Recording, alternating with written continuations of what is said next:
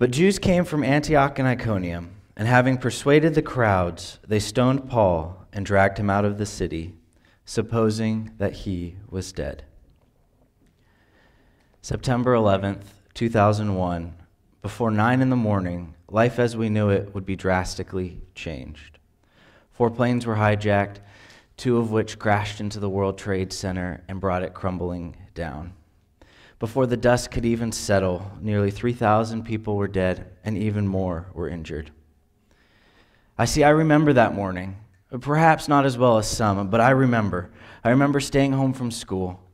I remember my mom having the TV on in the living room all day, switching through the various news channels. It's the same clip over and over and over again. The little corner with the bottom telling what TV station is the only thing changing. TV volume is low. I remember Mom just behind me in the kitchen, standing next to the corded phone that was on the wall back before the cell phones were the real popular thing, standing there waiting, wondering if a call would come, wondering if Dad would have to go shift over a couple precincts to help cover things, or if the call for Dad would come. I remember sitting there in silence playing with my sisters, as trying to keep quiet so Mom could hear the TV, because she wouldn't turn it up loud enough so that it would bother everyone, but just on so it was in the background so she could keep up with things. I remember before the Twin Towers came crumbling down at lunch, I remember just sitting there looking at the 2 buildings and seeing it and not quite realizing all that it was. Yes, 2 buildings, yes, there's life, yeah, but I'm looking at these buildings and I can't quite figure out why it matters so much. But as an adult looking back, it makes a lot more sense when I know what was in those towers. The business leaders, the different people in commerce and finance, and all of the different people that were heads of companies, and the Fortune 500 companies that were in this building, and the restaurants at the top. It was a big deal. There was a huge loss when all of those people in their respective fields were just gone in one moment. And I imagine the loss that we feel of the World Trade Center on some level matches the loss that the disciples would have felt with Paul when he was stoned. And as they approach him, I imagine some of those same emotions were going through their mind, the confusion, the chaos, the what are we going to do next? Because you see, Paul, he was that guy for them. Paul started out his life as Saul, persecuting Christians, and then through a miraculous transition became Paul, the believer, one of the disciples, the one who helped found the church and go out and make disciples of all nations, the one that we look up to, the one who wrote majority of the New Testament. You see, he was that guy.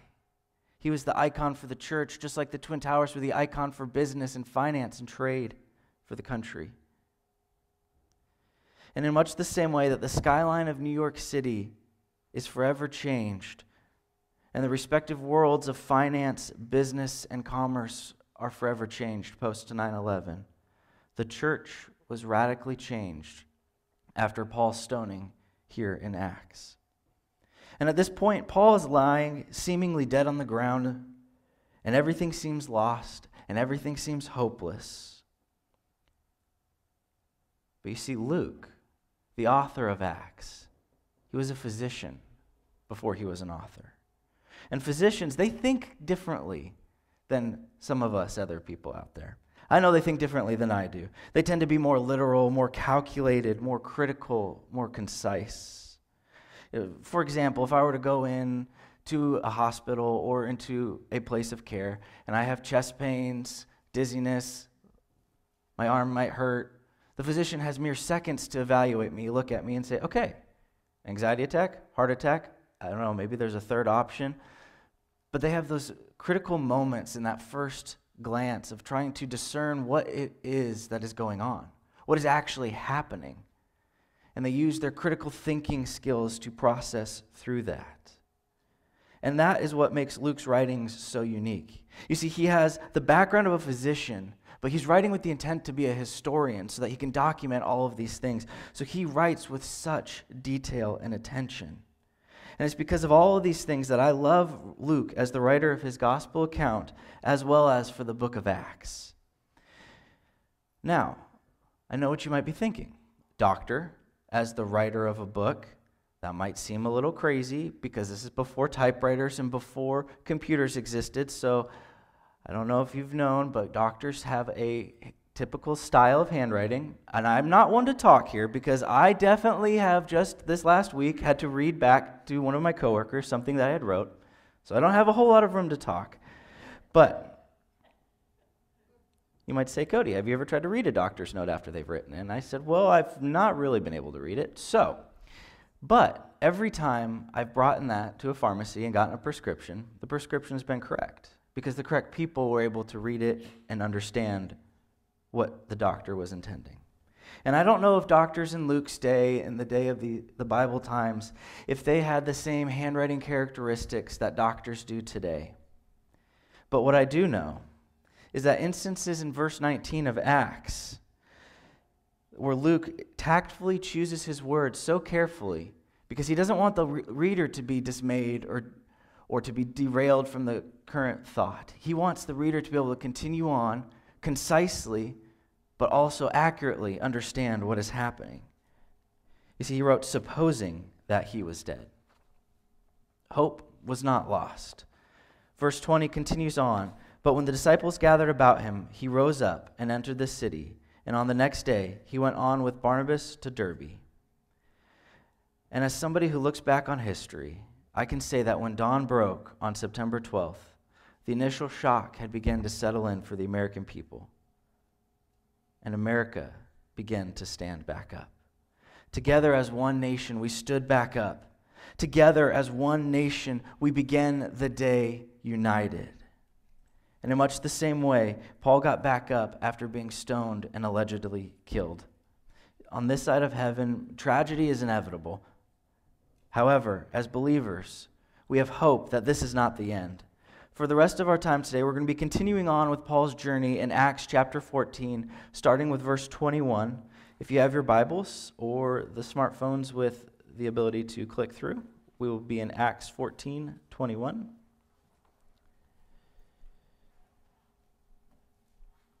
Luke writes, when they preached the gospel to that city and had made many disciples, they returned to Lystra and to Iconium and to Antioch, strengthening the souls of the disciples, encouraging them to continue in the faith, and saying that though many tribulations we must enter the kingdom of God. And when they had appointed elders for them in every church with prayer and fasting, they committed them to the Lord in whom they had believed.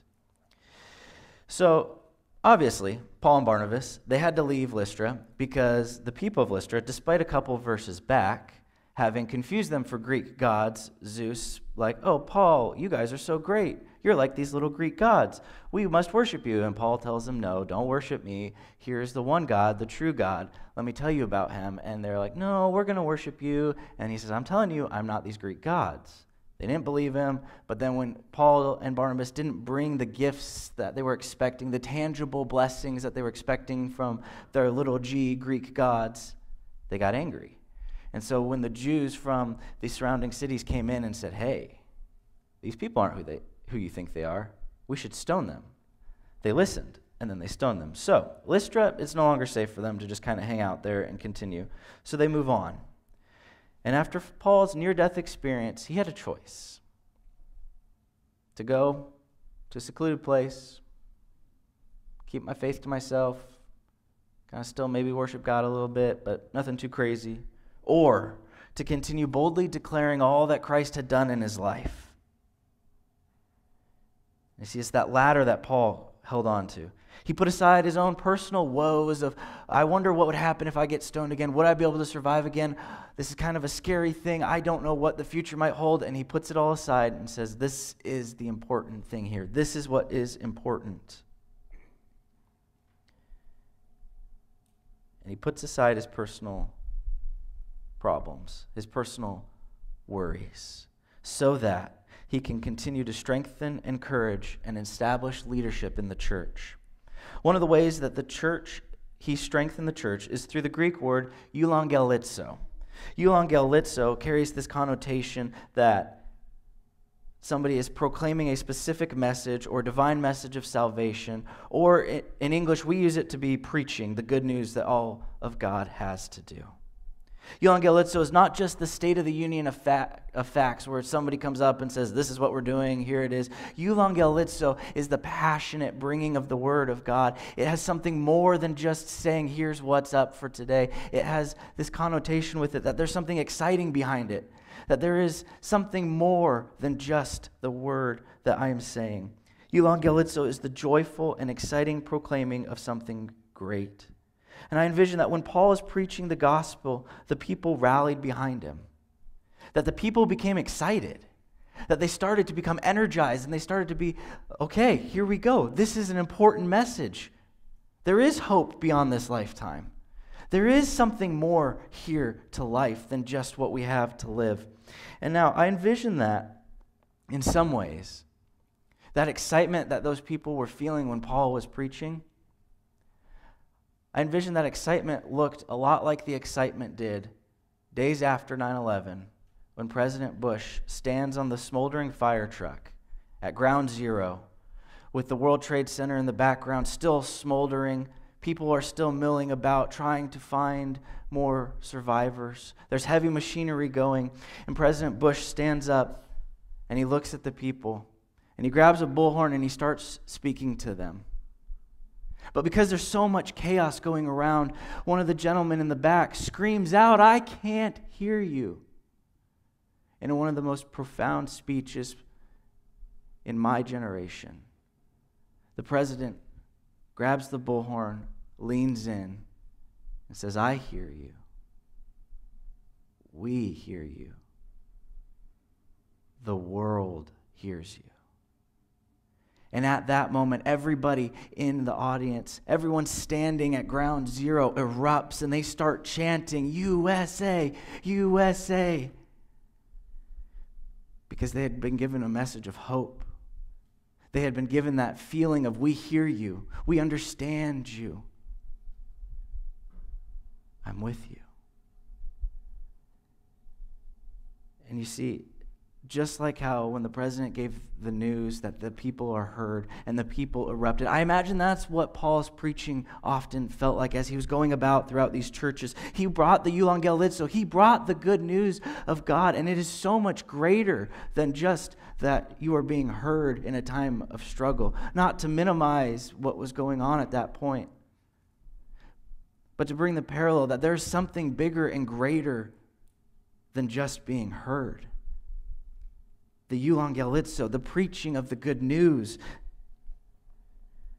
What really gets me excited about listening back to this address and getting to hear it now, 20 years later, is getting to hear and see the power that just telling somebody they're heard has. It just gives me goosebumps to think that that has a lot of weight and that has a lot of power. And then I think about the gospel message, the good news that Jesus Christ came to this earth to die on the cross for my sins. I think about that good news, and I think about how much more impactful that is than just being heard. And I think that we have the euangelizo. We have the good news to keep going out and to preaching to these people, to tell everyone about, because we have better news than just that you're heard. We have the news that Jesus Christ came for our sins. He came for me and he came for you. See, Paul knew that. He knew that preaching the gospel, that the telling others about the good news of Christ, that would be one of the most profound things that he could do with his life. So he got back up. By all accounts, he should have just stayed down. I mean, being at the point of near death, I'm sure his body was in pain. He was broken. It wouldn't have been easy to get back up, but by the strength of God, he did. He got back up, and he continued on preaching the good news. He used his preaching, the euangelizo, to not only share the good news, but to also encourage the disciples to continue in faith. You see, Paul knew that God could be the only one that could sustain true and genuine faith in someone's life.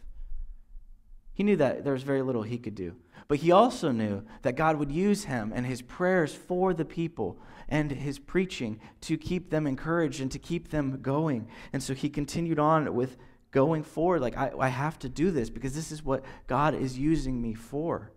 And so he continued on. Who would have thought that 2,000 plus years later that we would have been in the same boat, that we would have continued on with this tradition of prayer and teaching, of euangelizo, of the proclaiming of the good news. We just refer to this time now as simply as church. But we continue to do that same practice that Paul started in the church centuries ago. You see, in the early days of the church, Paul saw a problem.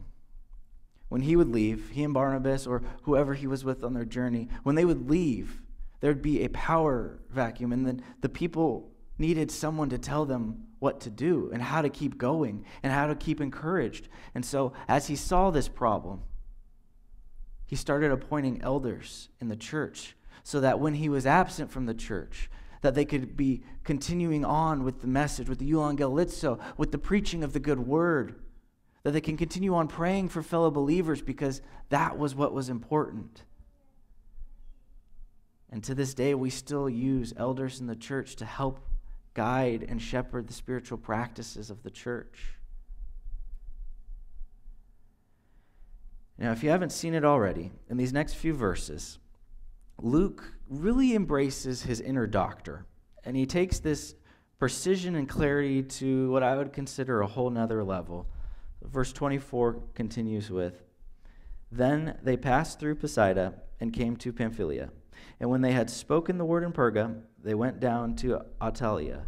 And from there they sailed to Antioch, where they had been commended to the grace of God for the work that they had fulfilled." Now, if you're like me, I am what I would call really directionally challenged.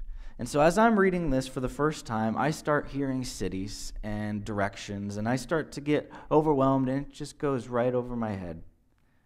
Well, I'll just GPS it later. But after consulting several commentaries and rereading the passage several times, it starts to stand out in a different light. And I start to see what Luke is doing here. He's not just giving a list of where they had been. That would be too easy. The list is important. It's a key piece to the puzzle, you see, because in the list, we find not only congregations and cities that they had been on their journey, but that list includes cities that they had not been to yet. So Paul and Barnabas are going on this journey, and they're going about spreading the good news of God and all that he has done in their life, and they're going on this missionary journey. And on their way back, instead of just hitting up all of the same spots, they stop at a couple different places to bring the good news for the first time.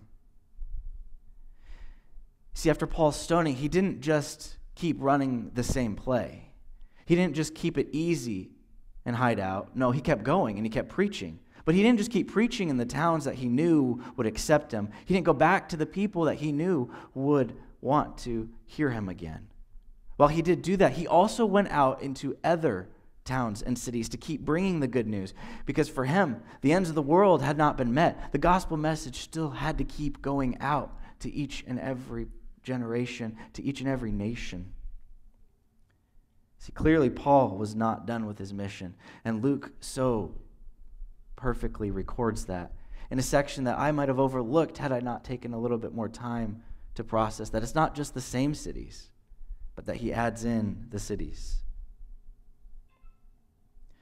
After completing their first missionary journey, Paul and Barnabas returned to Antioch, and upon their arrival, Luke records that, "And when they arrived and gathered the church together, they declared all that God had done with them, and how he had opened a door of faith to the Gentiles. And they remained no little time with the disciples." See, I can just imagine the excitement that Paul and Barnabas would have had as they returned, going door to door, saying, guys, we're back, here we are. This is where we started. You guys sent us out. Let me tell you about all of the things that we've done so far. We've gone so far. There's been so many trials. There's been some ups and there's been some downs. Come, church, gather. Let me tell you all that we have done.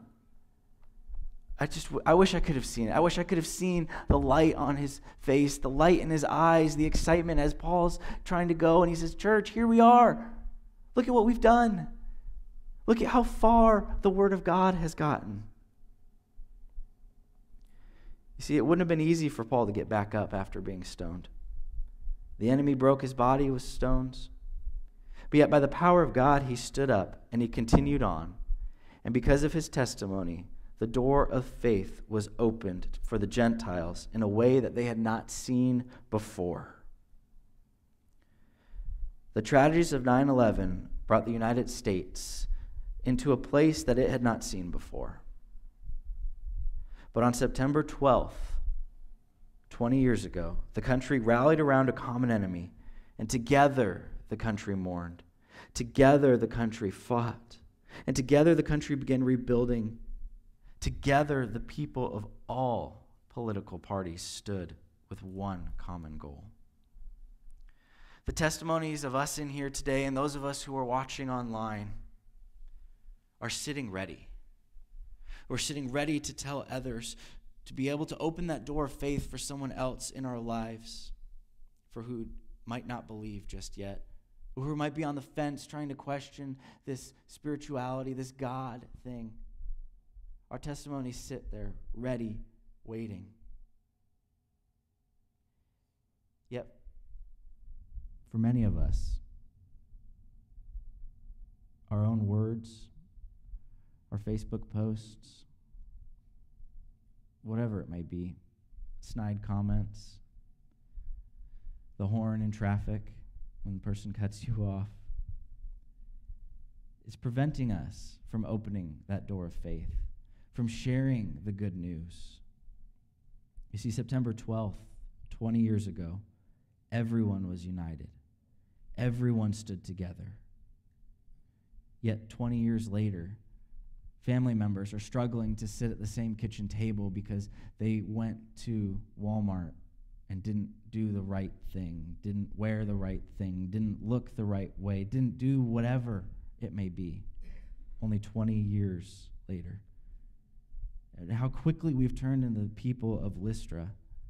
We have these little Greek gods, these little idols in our lives, whether it be normalcy or the desire to be correct or the desire to be my way is right. This is true. How could you not understand my truth? Can't you use Google? Can't you understand what the newspaper's saying? These are our little gods that we keep putting up and we keep saying this is what it is. But what they're doing is they're getting in our way of being able to share the good news with those around us. We keep putting up these little barriers that won't let us get through to the people who are right there next to us. We keep holding our story locked away instead of letting the door of faith be opened for those to hear. But all too often, Sunday morning rolls around. And whether actually physically in the next row, whether it be in the next row in another town, whether it be online, wherever it may be, that person might come. They might be here at church. And the figurative Jews of Antioch come and they tell us, look at your little Greek gods. They're not doing the right thing. We must hold them at bay. We can't have them here. Don't talk to them. Don't share what God has done in your life because they're the little Greek gods. They're not going to do anything for you. And so we listen to it. We listen to that voice like, I won't talk to them because you should have seen what they posted on Facebook. You would be appalled. There's no way they can sit at church today.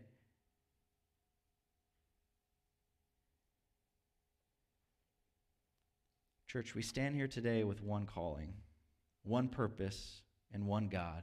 But yet we are more divided than ever. There's every little thing that just seems to be getting in the way of unity in the church today. Not just the church of Circleville, but the capital C church, the church of the world. But what would happen if, instead of being so quick to dismiss and to push off, we listened?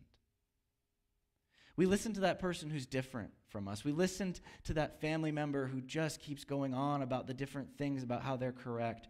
What would happen if we didn't just listen, but we listened and we heard what they were saying? That we cared for people regardless of what they were thinking or what they were posting on Facebook. I have those friends. We went to the same church growing up, and I look at their Facebooks and I'm like, what are you thinking? How could you post that? We grew up together. That is so crazy. But what if we showed that we cared by hearing them, by making them feel heard? Like when the president made the people feel heard during their tragedy and their trials. Maybe the trials of the people who we are having the hardest time listening to aren't that great and as big as 9/11, but they're still big and great in their lives. What if we listened and we heard what they had to say?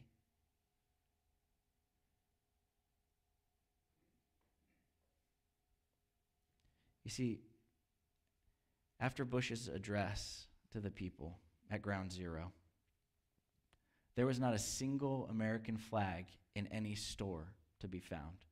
They were all flying in front yards and windows, in the back of trucks, in the back of cars. They were everywhere, but on the shelves of the store.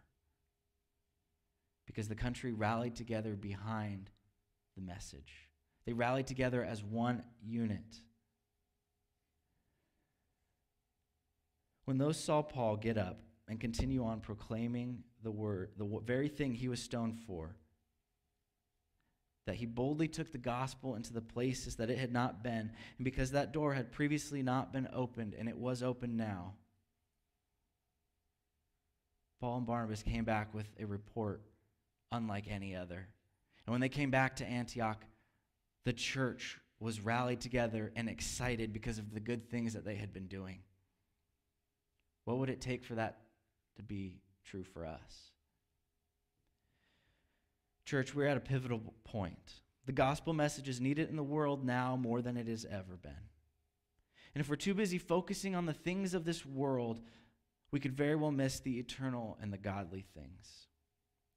If we put our focus on the things of this world, we could very well not have the strength to stand back and to continue telling others of all that Christ has done in us and through us.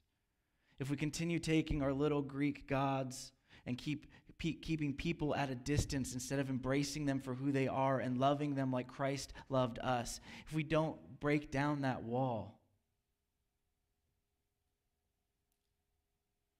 how are we showing the gospel to them? Would we not then be living with the love of Christ in our hearts and it overflowing in abundance to those who need? This week it is my challenge that we find that person who might be different, difficult, put in the adjective that you're struggling with, and that we would listen to them. Listen not just to let the words come out, but listen to hear. Not to respond, not to refute, to debate, but to listen to hear so that we could go through the door of faith that God has started to open.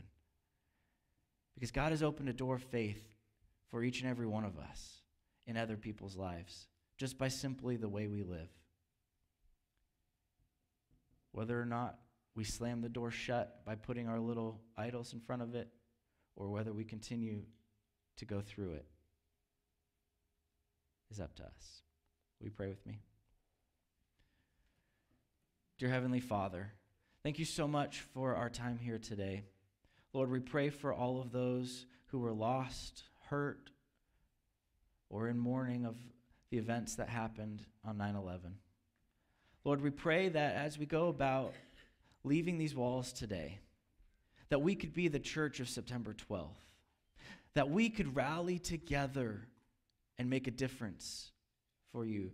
God, that we could put aside any selfish ambitions that we have so that we could go out and share the love that you have given to us with others so that they too may experience your love. God, you are great, and it is in your holy name that we pray. Amen.